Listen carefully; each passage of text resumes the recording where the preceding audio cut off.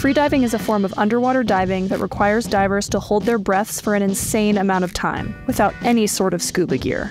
The guy who holds the world record for the deepest dive has to have superhuman lungs. His name is Alexei Molchanov, and he dove 130 meters with one breath while wearing a monofin.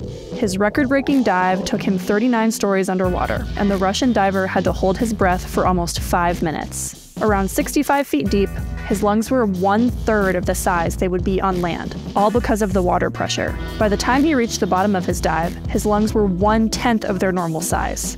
The long journey back to the surface was the most dangerous part of this dive. As the clock kept running, Alexei could have experienced a host of life-threatening issues, from depressurization sickness, to lung barotrauma, to a loss of motor control, to a full-on blackout. But because he's a pro, he remained cool, calm, and collected all the way back to the surface.